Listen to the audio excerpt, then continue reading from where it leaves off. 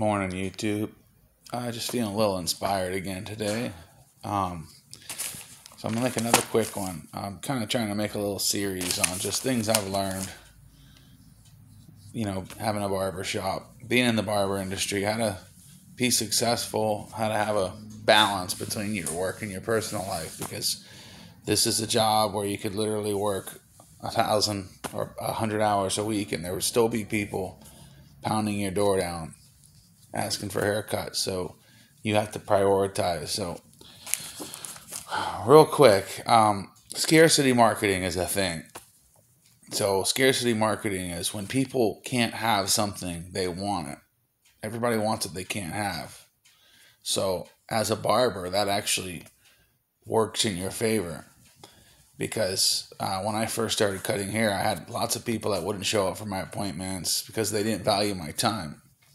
But then once I got better and I started getting a loyal following, people would look on my calendar and realize you have to book a week in advance to get in my chair, which there's a lot of barbers that have booked out even further. But for me, that's far enough. I'm happy with that. But being booked out a week in advance, no one's going to wait a week for a haircut with you if they don't like what you do. So what I mean by this is what I'm getting to is it's okay to limit your schedule and limit the time that you're in the shop because you create a demand.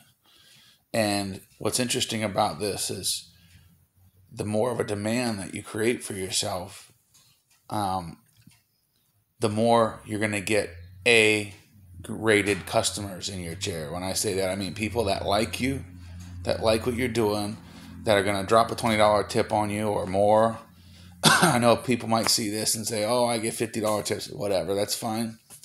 But I'm just talking about general purpose barbering. I'm not an all-star barber. I'm not a platform barber. I'm a normal barber,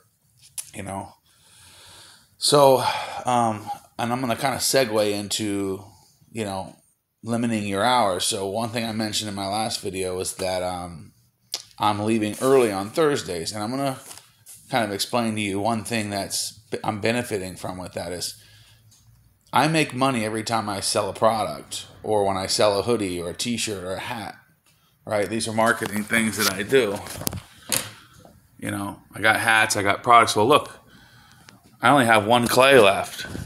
I sell those 1 or 2 a week. Now, I don't make a ton of money on them, but, that's $10 or whatever. But if I don't have those in stock, I can't sell them. So Thursday, when I leave early, I take care of all of my orders. I'm going to a local guy here Thursday, and I'm going to get new gift cards made up because it's the holiday season.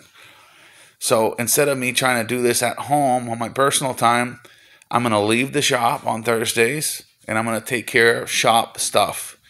Like I said in my last video, even making playlists, I consider that work because it benefits the shop. So basically, I didn't want to make this too long. That's just a couple of things. I'm going to keep trying to put out some information out there that helped me, that it took me a long time to realize. And I'll keep putting videos out every couple of days. And I hope these help you grow as a barber. And I hope you have a great day.